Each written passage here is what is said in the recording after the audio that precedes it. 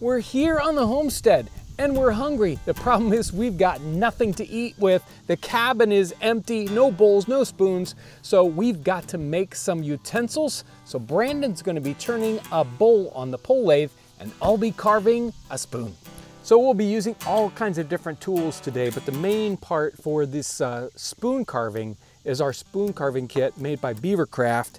It's got a hook knife that's essential for making the bowl of the spoon. And then it's got two different very, very sharp knives for doing the rest of the carving, the fine work on the handles. To do it right, really your tools have to be razor sharp. The kit includes a little leather strop and a little bit of honing compound so that you can keep those tools very, very sharp. So before we put this on the lathe, we've got to chop it into a rough bowl shape. So we got to get all these corners off. The more we take off before we put it on the lathe, the easier it'll turn.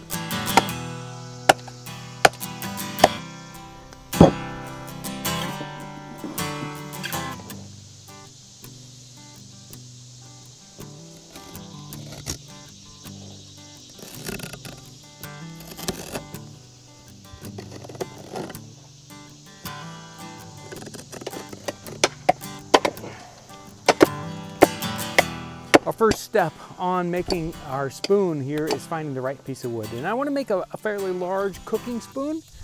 And so I'm looking for a tree that, a section of tree that doesn't have too many knots in it.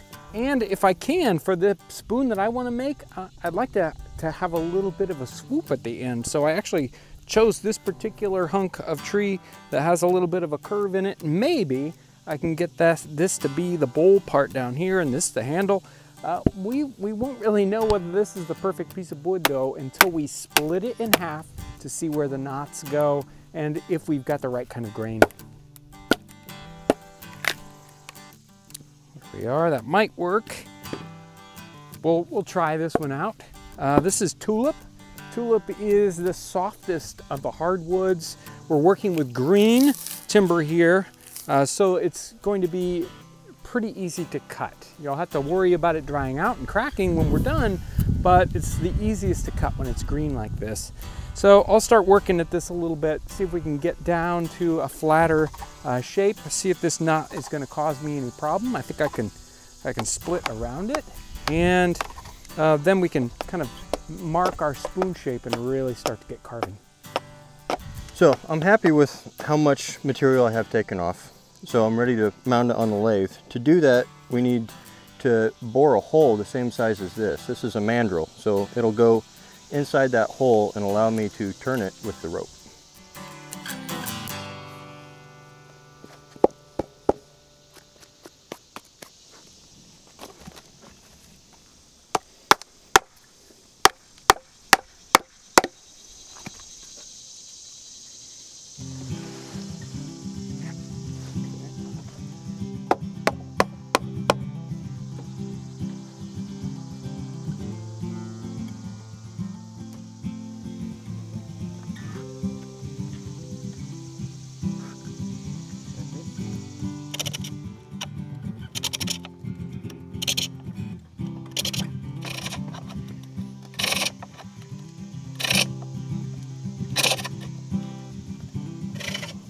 So this little section of wood was just old enough to have that darker green heartwood show up. I think I'll go ahead and have that kind of show up in the spoon. I think that'll be kind of fun at the very top edge of the handle. You know, this is still it's got a little bit of a swoop in it. I'm going to keep working at it with the axe to remove the maximum quantity of material before I get down with the finer tools to really start to shape it up. It's a lot quicker to use an axe to get this excess material out of the way.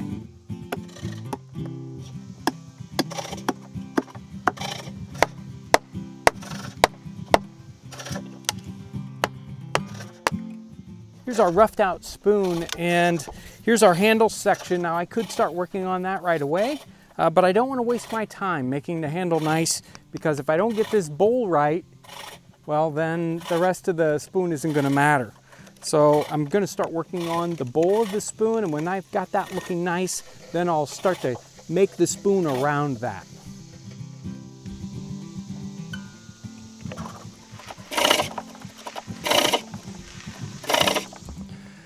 Okay, so we've got the block rounded out to a round. Now we're starting to shape it. We've got to come in here to make the bottom of the bowl right here instead of the very end, because the very end will have a hole in it from the pike.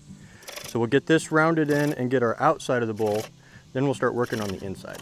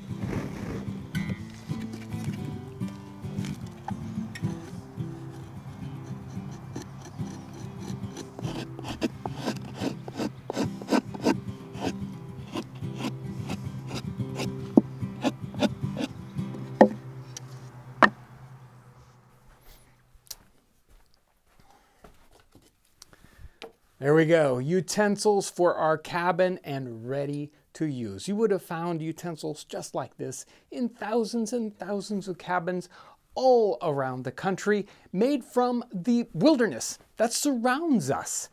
Wow. If you would like to see more videos like this one where we make utensils or use them in cooking episodes, make sure to subscribe to the channel and don't miss our live streams every Friday at 4 p.m. We have a great time in the Nutmeg Tavern.